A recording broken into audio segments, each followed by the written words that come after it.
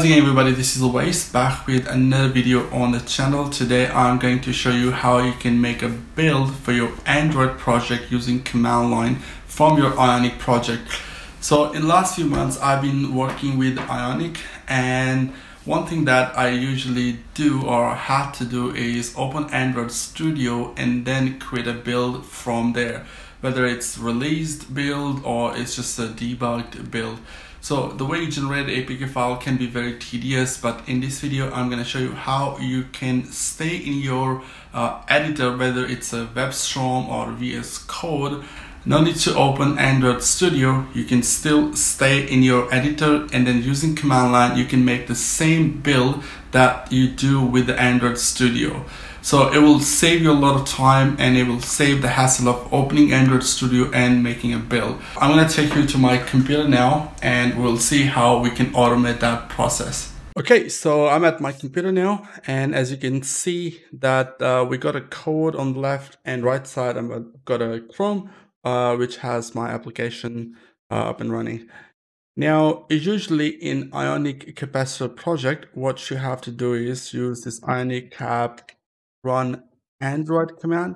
What this command is going to do, it's going to open up Android Studio, and once you have your Android Studio up and running, you will take it from there. So you will use the Android Studio GUI, like this play button, and you maybe start the emulator, you run that application in an emulator, and you know, the normal stuff that you have to do. Now it's saying the Windows part, it doesn't know where my Android Studio install is, so I'm gonna just manually open Android Studio. Once I've got Android Studio up and running, I'm gonna go and point to this Android project.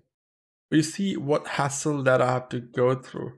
I want to show you the problem first, and then I'll show you the solution.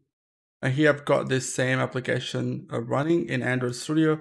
If I want to run on an emulator, I will go and select the emulator and click on play. It will install the application. Also, I can go to a build menu and then say rebuild if you haven't built before. Also, there are something like, you know, sync with a greater project. So all this you have to do opening Android Studio. But you don't need to do this. You can stick to your editor and not touch Android Studio, but still be able to install, open up emulator, and also, you know, you could build your application being in the emulator. Now, this is basically a time saver that saves a lot of time for me. And I'm really, you know, putting my time to coding, not actually spending time in building my application. So I'm going to clear the terminal. A few things which are required to have this process up and running. First of all, I would like to go to environment variables. I want to show you some of the environment variables that I've set in my computer. So here you're going to make sure that wherever you have downloaded SDK, you have this variable Android SDK root, Android underscore home as well. Also in the system variables, I've specified some paths. If I go to paths all the way down here, I've got this tools bin, platform tools, emulator, and then I've also got a Gradle. Now all of these things are actually installed by Android Studio. How do you find where is your SDKs installed? I'm going to take you to the File Explorer, and I'm going to go to D drive. And here is the SDK folder. So I have actually dished Android Studio default place where it installed this SDK. I've downloaded separately and then just pointed Android Studio to go and look for SDK into this folder. So the way you do it, if you go to Tools, you go to SDK Manager, and then you go Android SDK location. So this is the same part that you can see I've specified. Okay, if you don't want to do this, that's fine. If you just install Android Studio, just come to this place and see where your SDK is installed, and then go to your environment variables and then set those paths. So Android home, Android root, for SDK, platform tools, and also we got some other set that I'll put that in the description of this video. Let's stop the Android Studio now. I'm going to go to terminal. Now, being in a terminal, first of all, in Ionic, you do Ionic cap sync Android. Okay, once you added the project. Once you have the project synced, then we'll use a few commands to actually build our application for Gradle. Actually, I'm going to stop this and I'm going to, re-add this. So let's go to the build folder and I'm going to delete the build folder from our Android project. Now I don't see any build there, okay? So what I'm going to do now is, first of all, I'm going to sync the project. It's not going to build Android project for me, but it's just going to, get all the plugins from Capacitor and Cordova and just put them into our Android project. Okay, the sync part is done. Now if I go here, you see there's no build folder. The way you build it, go to Android Studio and build your project. What I'm going to do now is I'm going to open another terminal. Let's close this to one. And I'm going to go to CD Android. Okay. Now I'm in this folder. Inside my terminal, let me zoom in a bit. I could zoom in, yep. So here I'm going to type Gradle w.bat file, but it's not pointing to that. So I'm going to type this Gradle w, and you simply type this command assemble debug. Okay, enter. And now it's going to use this file. Being on a Windows, it's going to use this file. And this is the same process that happens in Android Studio. Now it says there is a problem with this Google plugin. Okay, so what I need to do is basically I need to first of all build the project. I'll type just a build command. Now let's see if it uses this build folder. Okay, so the project is being built and I can see this build folder now. So if I go to app, go to build, output, APK, debug, and here is our APK file. Let's just say if I get rid of this APK, how do you generate an APK being in a command line? So what you do is target that Gradle wrapper file, which is in your Android project produced by Capacitor. This file I'm talking about. So I'm using git bash in Windows. That's why I have to type this /gradlew. But if you're on a command line, you probably just directly access this. Now I've got this gradlew, and then I will type here assemble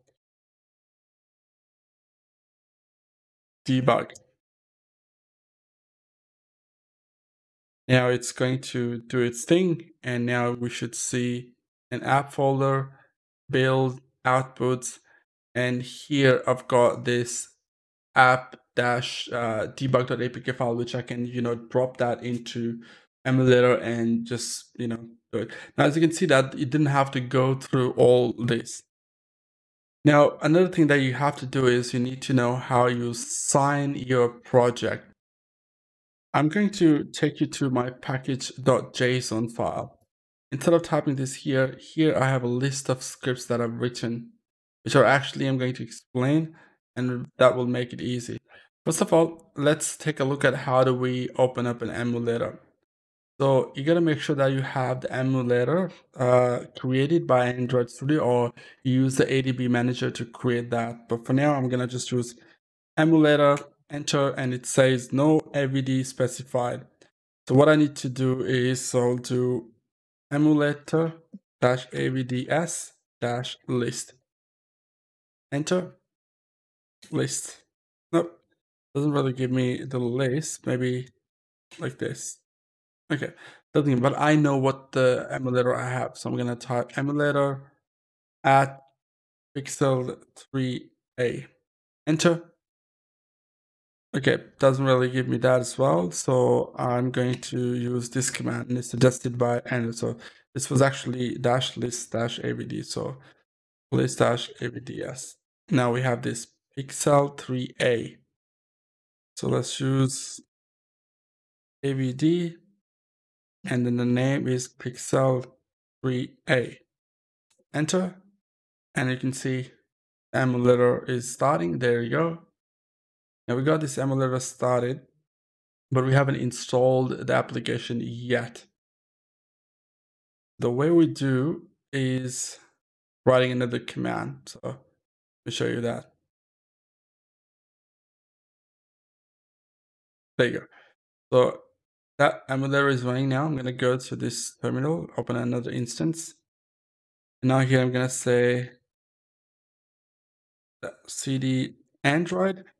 You got to go to Android folder and type Gradle W and say install debug. Once you do that, it's going to take that debug APK, build it again, and here we should see an application installed. So here I'm gonna just remove this to show you guys that it actually installed it. So let me rerun that command. Okay, then the fancify, it should be here. There you go. I deleted it and it's installed. So as you can see that you don't have to go to Android Studio, which saves a lot of time. Now here are some of the scripts that I've written that I will explain to you in this video. So let me just bring them up. The first thing is build task. So in your npm package.json file, what you do is use this script and cd to Android folder and then run this. That will build your project. Then I've got this another script which shows me what are the tasks that I can do with this Gradle wrapper. So if I type here dash Gradle W task, it's basically going to show me all the commands available for the Gradle I could do. So it says install task. So I've just used this one, install debug or install debug Android test. Uninstall all, uninstall debug. You know, you can use all these commands and you can play with your emulator being in a command line, which saves a lots and lots of time. There are some publishing tasks which you can publish binary directly to the Google Play Store. We're not going to go through those, but let's run this. So we have an APK. What I do is I first sync the project and I build it again, and then I will, install the APK and I will run this emulator.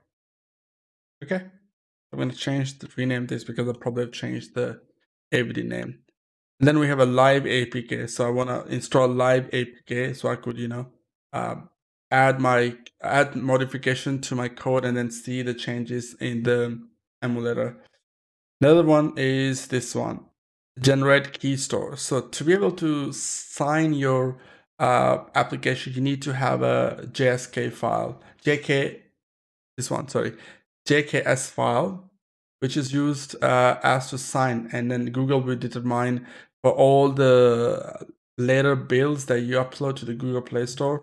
So this is required. You can generate this via Android Studio, but here is a simple script. You can pause the video or look at the description of this video and see. You just got to access the key tools and then use this script. And here you change the name of your key.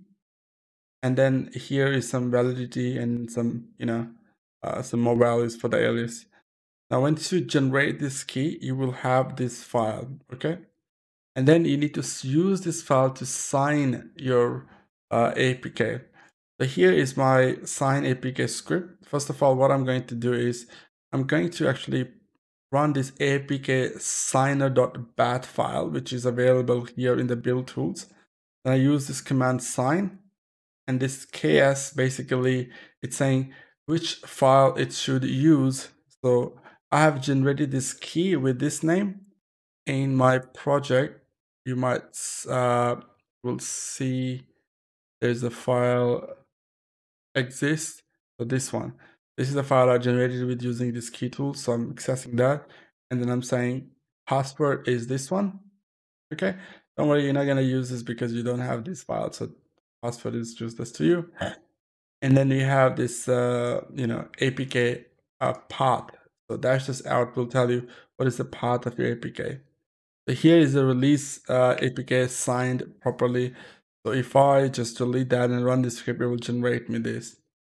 Few things I'm doing here because this signed release is actually built in this folder. I go to Android project, and you go to app, build, output. So here you see only debug, right? So if I run this command, so -w, I will say assemble release. Okay. Now this will generate an APK which can be used to sign. Okay. Which will be basically unsigned APK. You have to sign it before you can upload it. Never ever download, or sorry, never ever upload this debug APK to your Google Play Store because there's a lot of security risk. It's not being handled here. So you got to release one. This is the one I've got. And then I use this script to actually sign that. And then I have that file which I can go to Google Play Store and upload it directly. So here you can see the prod APK that I'm building with this Ionic project. We have a command for verify APK as well. So this is what I want to show you, that it saves a lot of time if you have these scripts done for you. I will first of all, initially used to go to the Android Studio and then rebuild the project, and then use the mouse a lot. I don't like to use mouse a lot. I'll have to click this button and do this, and then a lot of clicks. But here what I do is just use the script, and I have things done for me by computer, and I just grab this APK file and upload that to the Google Play Store. Makes it very, very easy. Okay, I hope this video helped a lot of people out there developing Ionic applications. Also, if you have any question, please leave a comment down below. Also, give this video a thumbs up if you like the video. And yeah, I'll talk to you guys in the next video. Cheers.